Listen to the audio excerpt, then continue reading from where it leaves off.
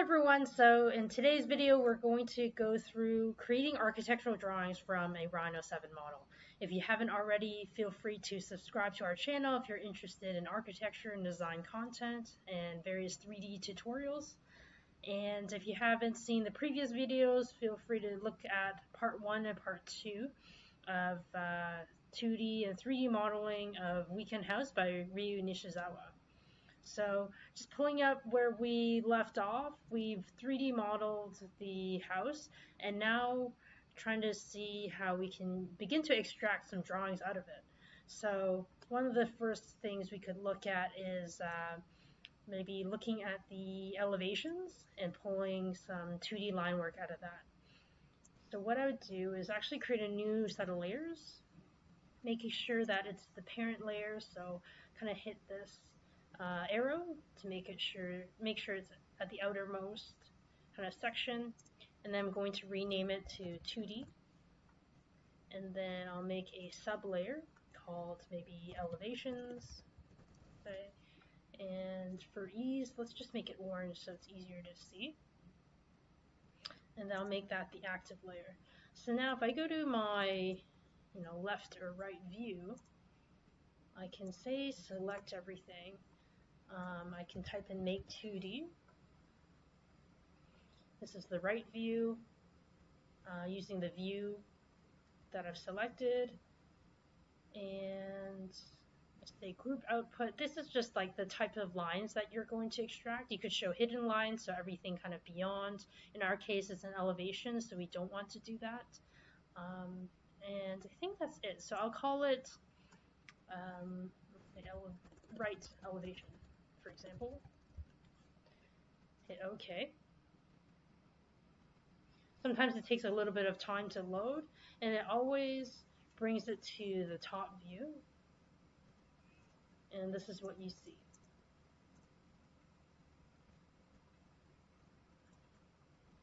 So actually, it's kind of shared what the right elevation looks like. So you can see it has the door and kind of has these walls showing as well. Let's go to the left view.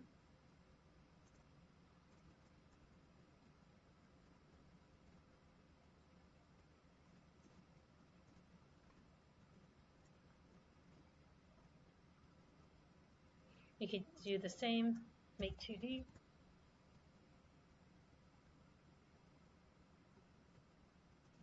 Go left. Then you can see that's the view being shown. And it's on its own set of layers, so that's great. Set view, let's say front. Select, I'm just going to select the lines here. Actually, I don't think I even need to do that. Oh, okay. Select objects to draw, select everything.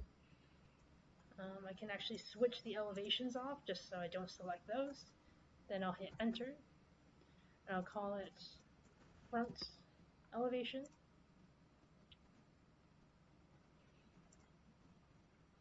So now you see that. So you see that window, the windows we drew, so that's great.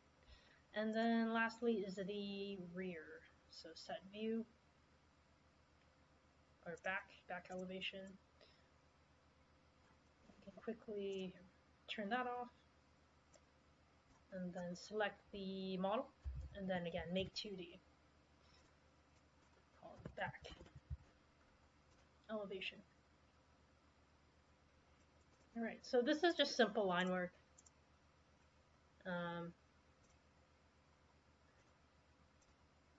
And the colors are based on the kind of layers that were modeled out.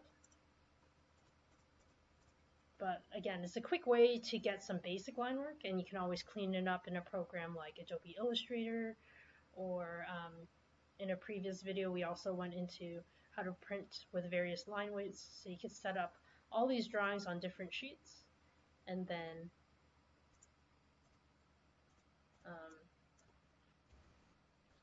bring it to another program. So you can see there's the front elevation, the left elevation.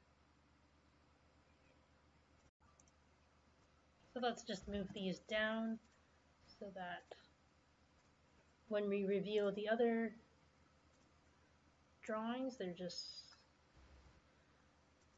let's say, not in the way. And then, okay, so here are all our elevations. Kind of neatly put together there. And I'm just going to arrange it on the side.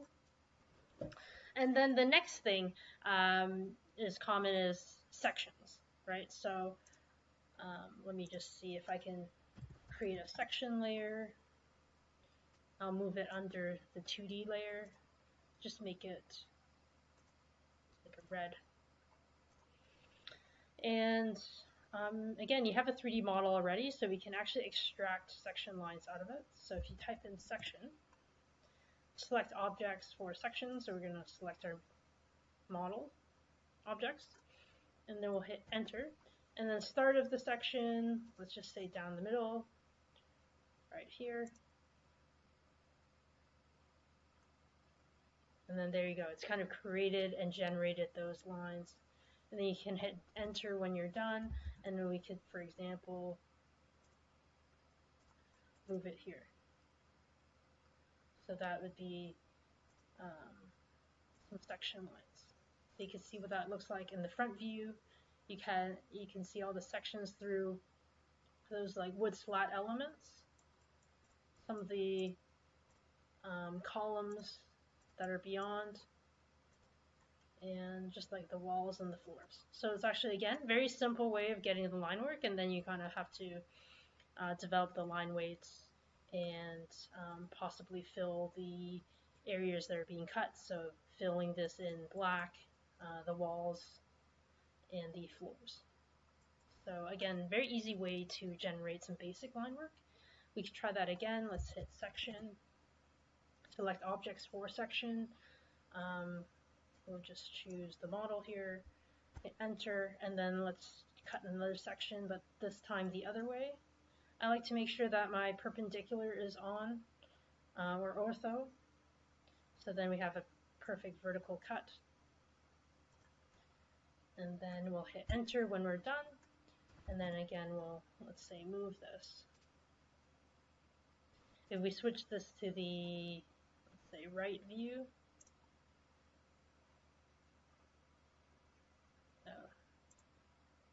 we maybe want to move it. So that's what it would look like there. You can see this is where the courtyard is, right, cutting through there. So that's why there's like a gap in the ceiling. So that's an interesting section. You know, you can see the courtyard, maybe there's some grasses, light coming through, as well as the wood slats. One easy way, if you want to transfer this into the top plane, you could do make 2D and then call it, you know, section 2, and then there's your section, right? And they'll be there. Another way is you could simply rotate it, right? You could rotate, go to, say, this view, rotate it down, and now in plan, you have it there. So just whichever way you think is faster is your preference. But yeah, that's pretty much it. So the simple way to make sections, just going to turn that off. So the last thing I want to show you is an exploded axonometric. So I'll make that the active layer, make it purple. And I'm just going to turn off the section, and maybe I'll turn off all these views as well. Again, I'll make it say under the 2D drawings layer. But for the exploded axo, what we are going to begin to do is, you know, sometimes I like to just make a copy of the model. So I just made a copy right here, and the reason why is we're going to have to pull this apart. So I want to make sure that we still have the original model in place. So say I selected the roof,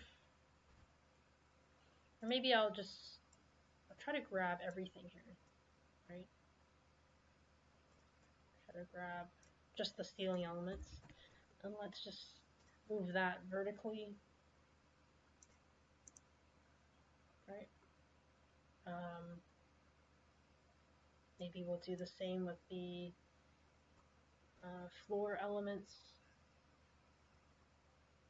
Actually, let's just turn those off. We'll turn off the 2D line work, right?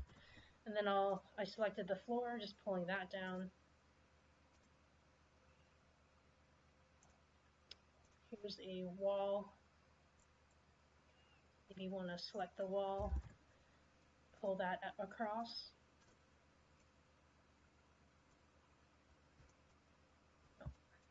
Just going to deselect that. I'm trying to grab this wall, and then I'll pull this out.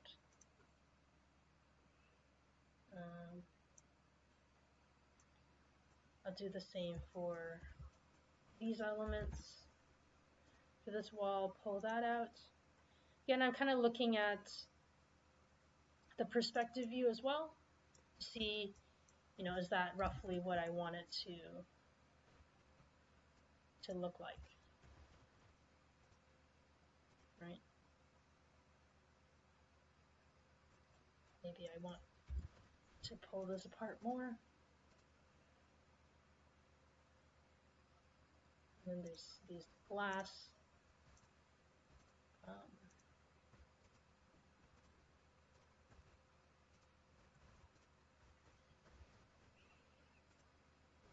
pieces.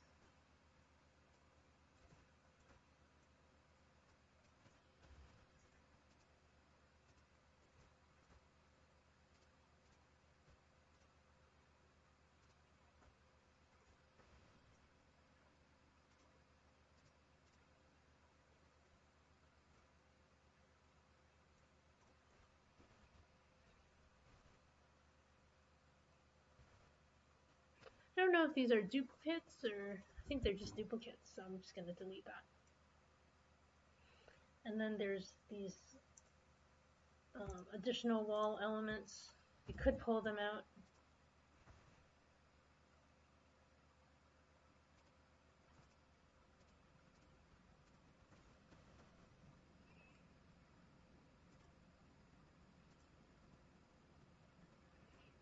Again, we might want to space this out more. So I'll just pull it apart further. Okay, so let's say roughly I like that. Now let's set the view to isometric, and let's see what southeast looks like. So we can always do an isometric kind of view. Again, maybe I want to pull this apart more.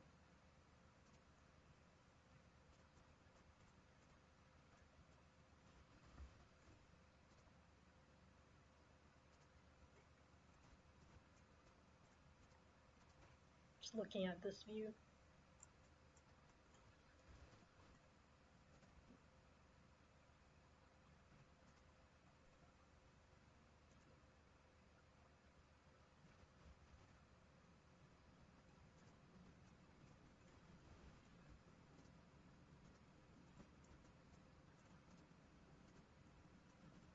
Say something like that, right? So again, set view, isometric, SE. So that looks pretty good, and I think the floor should be pulled out more. Right, something like that, right? And once we're happy with it, let's say make 2D again. We'll call it exploded axo. And if you look at the top view now, it's all your lines. And again, you could go into Illustrator, export this as a DWG file, go File, Export Selected. Make sure that it's a DWG file, call it Exploded Axo. So you can pull that up in AutoCAD or Illustrator and make that a drawing. So I can just call it exploded axo here. And then I'll just save it in this folder, for example, and then hit default's okay. Again, we can always fix it up, the line weights and whatnot in those programs. So again, this is a very basic way to generate that 2D line work, and then you can always go into post-processing to make it look better. Another way is you can always do an exploded axo in perspective. Sometimes those look even more fun. So again, it's just a matter of choosing the view that you like. Now, do I want to bring this down a bit more in this case? Once you pick a view you like, you can go set view, names views. You can create a new view, call it exploded perspective. So if I ever like spin around and lose it, I can always go back. Right, current viewport. And then again, you select all your objects, make 2D, exploded axo 2. And again, it's now in your top view plane, and again, you can go to File, Export Selected, Exploded axo 2. Okay. Alright, so I hope you got some value out of this video. If you like the content you're seeing, feel free to subscribe to our channel for future videos on Rhino 7, 3D modeling, architecture, and design. And make sure that you comment below, what did you learn today? Is there anything that you weren't sure about? Feel free to ask some questions below. Until then, see you in the next one.